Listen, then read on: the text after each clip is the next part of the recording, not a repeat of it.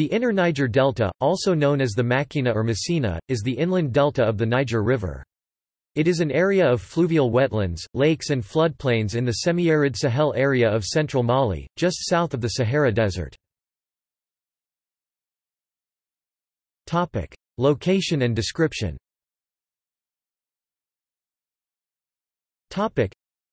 The delta consists of the middle course of the Niger River, between the bifurcated Niger and its tributary, the Bani, which from here run north towards the desert.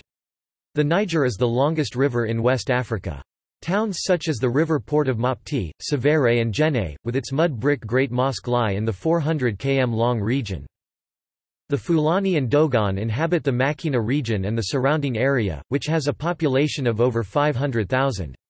Most of the year the area has a hot and dry climate, with hot winds from the nearby Sahara raising the temperature up to 40 degrees Celsius. During the wet season, which lasts from July to September but lasts longer the further south one goes, the swamp floods into a lake and naturally irrigates the land. When the dry season comes, the Makina turns into a network of lakes and channels. Cattle, pearl millet, and rice are its important agricultural products. The Makina inland delta also provides water and fish for the Malians living there, and during the wet season is a haven for large numbers of birds. Due to its proximity to the widening Sahel, there have been concerns that the Makina may be getting less rain every year. In the early 19th century, Sekou Amadou founded a Massina empire in the region, building a capital at Hamdoulaha in 1820.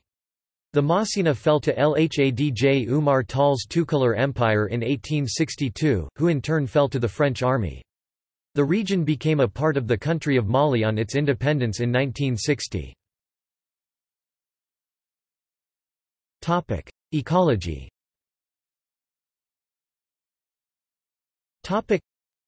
The Niger inland delta lies in the Sahelian zone, and has an ecosystem that is largely dependent on the amount of flooding it receives. Precipitation in the water basins of the upper course of the Bani and Niger rivers makes for rising water levels downstream. The rising water floods varying parts of the low-level delta area, with the water rise determined by the amount of rain fallen upstream. This in turn, is influenced by the northward movement of the intertropical convergence zone. A delay exists between the peak amount of precipitation and the maximum water level in the inland delta area. While the wet season lasts 3 months from July till September, the western and southern edges of the delta area are not flooded until early to mid-October. The consequence is that parts of the delta are flooded while the dry season is well underway. Note that only the lowest patches are flooded annually. Higher elevations receive flooding in more intermittent periods due to the changing degrees of water level rises. This division in roughly 3 zones, flooded, periodically flooded and not periodically flooded, makes for patches that vary in their nature according to their proximity to a main body water and elevation. In turn, this strongly affects land use in and around the inland delta, as human impact is driven by agriculture, both irrigated and rain-fed, grazing and browsing of herds and flocks, and the collection of wood for fuel, all dependent on the availability of water. Flora. The inland delta forms a green oasis in its semi-arid surroundings. Its vegetation growth is limited by the availability of water, thus giving patches more often or longer subject to flooding a denser and more tree-like vegetation cover. As said, flooding cycles follow the precipitation cycle.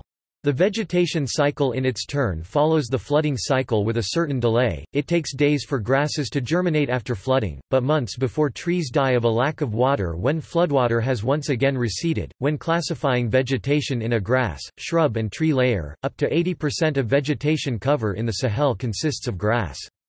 In the delta area, however, water is more readily available and a larger proportion of cover consists of bushes and trees. Vegetation cover itself changes as well, reaching 100% during and shortly after the flood season. Only low-lying patches near a persistent water body are vegetated year-round. The area is not uniform. According to relief, proximity to a water body and soil type, different species exist. Roughly, 3 regions with characteristic species can be discerned. Southern delta. The low-lying floodplains can sustain aquatic plants and grasses including the grasses Acroceras amplectans and Echinocaloa pyramidalis, burgoo millet Echinocaloa stagnina, and the lovegrass Eragrostis atrivirans. Outer fringes, the grasslands on the edges of the watercourses, are heavily grazed. Plants include the beardgrass Andropogon gayanus, Derva grass Cynodon dactylon, and the thatching grass Hyperrhenia dissoluta. Along the many watercourses, Mimosa aspirata and Salix chevalleri grow above a Cyperus maculatus understory. Northern delta characterized by emergent sand ridges which sustain the palm trees Hyphene the Baca and Borassus ethiopum, the gum Arabic tree Acacia nilotica, Guarea senegalensis, Mimosa aspirata and Ziziphus mauritiana. Fauna.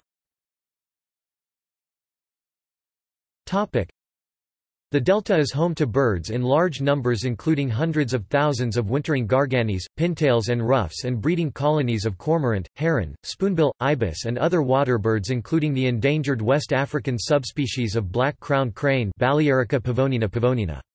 Most large mammals have been removed from the area by the human population. Mammals remaining include the African manatee, known as the sea cow which lives in the rivers and feeds on underwater plants. And the rivers are rich in fish including two endemics, the Mokokati catfish Cynodontus gobroni and a cichlid, Gobiacichla wonderi.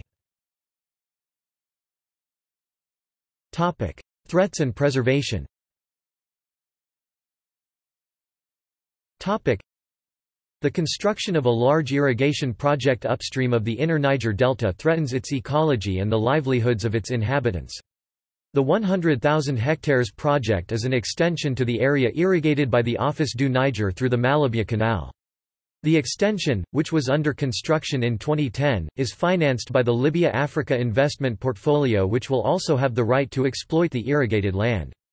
According to James Letton, a researcher, the project will reduce the area under deep inundation in the inner Niger Delta by 43%. The area under deep inundation is crucial for pastoralists, because only their borgu Echinocaloa stagnina grows, a plant which is particularly nutritious for cattle. Nomadic pastoralists come from as far away as Burkina Faso and Mauritania to allow their cattle to graze on the borgu of the inner Niger Delta. According to a report in Jeune Afrique, the researcher tried to alert the authorities about the need to find alternative livelihoods for the pastoralists, apparently without success. 3 Ramsar sites, a total of 1,620 square kilometers, have been declared in the delta: Lac Horo, Lac Debo, and the Siri floodplain. But the delta is largely unprotected, and at the same time fishing and farming in the delta is vital to the livelihoods of the people of Mali. Low water levels in the rivers, lack of rain, increasing human population and a breakup of the traditional tribal arrangements for sharing the resources of the delta are all factors that may contribute to severely damaging the ecosystem. In particular, fishing is less regulated. In the past only 2 tribes were permitted to fish, and fish stocks in the rivers are declining. In a similar way, lack of control is also causing overgrazing. Finally, the Selling Dam and other water control projects affect the levels and seasonal behavior of the rivers. See also River delta, flooded grasslands and savannas. References. Further reading. Gallet, Jean 1967. Le delta intérieur du Niger, étude de géographie régionale 2 vols. Dakar, Institut fondamental d'Afrique Nord Yvonne. OCLC 489861274. Quencière, Jacques, ed. 1994. La pêche dans le delta central du Niger, approche pluridisciplinaire d'une système de production halieutique 2 volume PDF, Paris, ORSTOM, Carthala. ISBN 2-7099-1202-3. Link includes both volumes. Volume 2 includes 8 maps. The L'Institut de recherche pour le développement site also has PDF files containing individual chapters.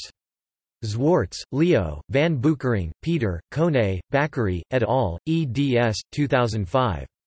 The Niger, A Lifeline, Effective Water Management in the Upper Niger Basin PDF. Veenwouden, The Netherlands, Altenburg and Wymanga. ISBN 90-807150-6-9. Also published in French with the title Le Niger, un artire vitale.